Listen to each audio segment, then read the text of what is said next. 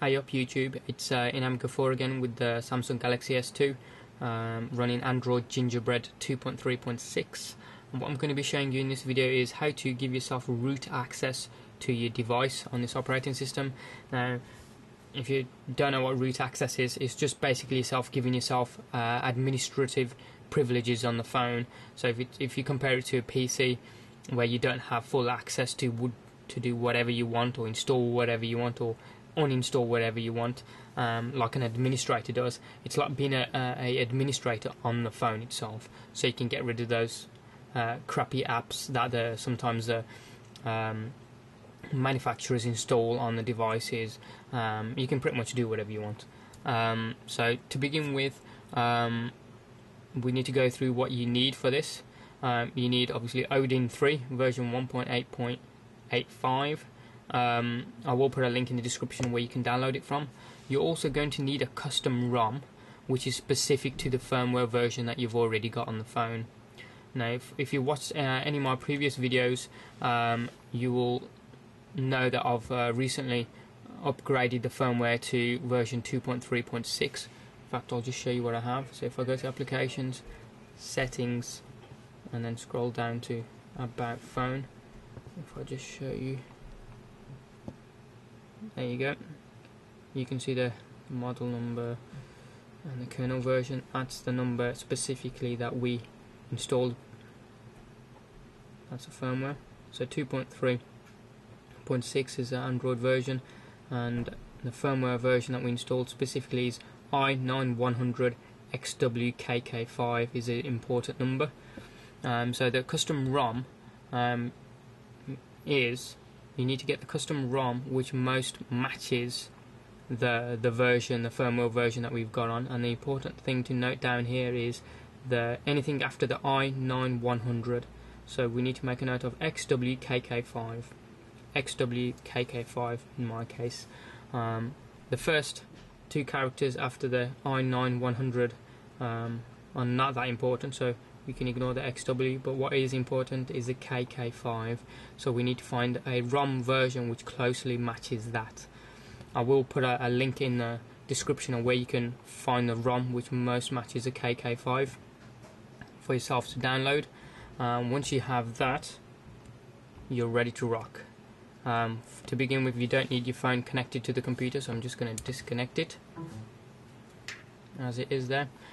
So what I'm going to do is I'm going to move over to my computer and we'll show you what to do next. Okay, now that we've moved over to the PC, what we need to do is download. I've already downloaded the custom ROM, which was most matching the firmware of KK5, if you can remember that. I've extracted the file onto my desktop here. This is how it looks. As I say, I will put a link in the description of where you can download this file from. You can see there, looking at the file name, that it's got the KK5 custom ROM number, version number should I say, which is the one exactly matching the firmware version that I have for Android Gingerbread 2.3.6. So what we need to do next is, before we go any further, I'd just like to let you know that this shouldn't wipe anything off the phone. So you shouldn't have loss of contacts or apps or any settings or anything like that. This just amends the firmware that we already installed in a previous video. Okay, so but I would highly recommend, before you do anything like this, that you back up the phone using Samsung Keys or any other third-party software that you may have, because I don't hold no responsibility for anything that may go wrong, neither will Samsung. So just to begin, what we'll do, the tar files already extracted there. We've got Odin just underneath. I will put a link in the description of where you can download this custom ROM from, so you can just download that, as well as Odin 3 of course. So what we'll do is we'll run Odin 3 first. Okay, so we'll right click on Odin and run as administrator, just so that we've got the highest privileges there. What you need to do is make sure the phone isn't connected at this moment in time, as I unplugged it earlier. Otherwise this box there would be yellow. We're leaving the repartition box unticked, so it's empty. You need to leave auto reboot and reset time on, or should I say ticked. And then all we're doing is we're leaving everything else empty apart from where it says PDO. So put a tick next to PDA, and then navigate to the location of where you have the custom ROM that we downloaded there. And then once you get to the custom ROM location, there's only one file there that it recognizes. So you select it, make sure it's the same one, KK5, yep, click open. It puts it in the correct location there, and then all we need to do is put the phone in download mode. So if we just move over to the phone, and back on the phone, we just need to turn the phone off. So I'll just switch that off. Brilliant. Once it actually shuts down, what we need to do is put it in download mode. At the moment the phone's not connected, so all we're going to be doing is holding down the volume down button, pressing the home button, and then pressing the power button all at the same time. And once it gets us into the menu, then we'll select download mode. So that's now off. So all we do is press the volume down, press the home and the power together until it comes on. There we go. Brings us a warning which says a custom OS can cause critical problems in phone and installed applications. If you want to download a custom OS, press the volume up key, otherwise press the volume down key to cancel. We know what we're doing, so we're pressing the volume up key. So we'll do the up key there. There we go. It's in download mode now, so it says downloading, do not turn off target. It's not connected to anything, so it's not downloading. All we do is connect up the phone to the machine. There we go.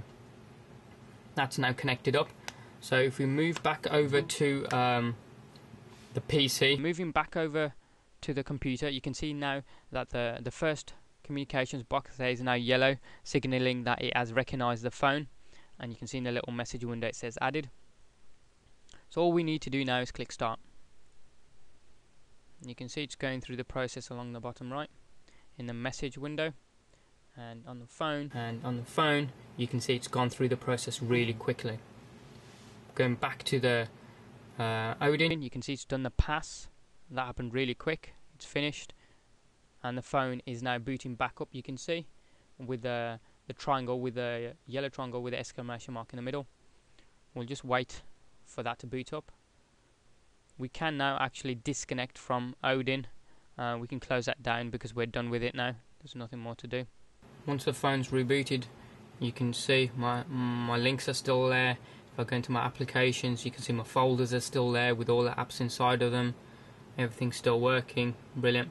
On the applications screen, you will see two additional new icons once the ROM process, or the flash process of the ROM, has been completed. So you got root access. You can see there I've got CWM and superuser. I think the CWM is just a ROM manager, and the superuser, it gives you access. If I click on that first, it tells you what programs have root access. At the moment I've got none, so if it says no apps in list, if you can see that.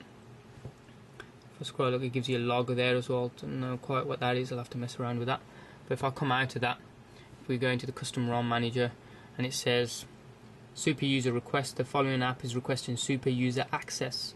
It gives you the app name, package, requested UID is root. The reason why, as well, if you're wondering why it's called root access and not administrator access, is because Android is a bogged down version of the Linux operating system, and Linux is wording for administrator is root. It's like master access, kind of. Anyway, going back to this, the CW manager super user request, it says it's asking for admin access basically. Do you want to allow or deny? We'll say allow, and to see if it gives it access, and it says it's granted. Did you see that? Granted super user access, and you can do various tasks with it there. You can tell, it tells you what custom ROM manager is running, download mode, you can reboot it, it gives you backup stuff, you can restore a backup, delete backups, install applications, obviously flash another kernel on there, you can flash the firmware again, donate. I would recommend that you donate to the person who's uploaded this, as without it you wouldn't have access to root. I have already, incidentally. So if we go back, if I go in there again, you can see I'll just go back again so you can see it. Go back. So all I'm doing is clicking on that. You can see there it says CW has granted super user permissions. So I just wanted to show you that. The phone's now got root access. Any questions, do comment below. If you could click subscribe from the top, so you can check out some of my forthcoming videos. It doesn't cost you anything, it's free, and you can check out what I'm doing. Thanks for watching, and good night.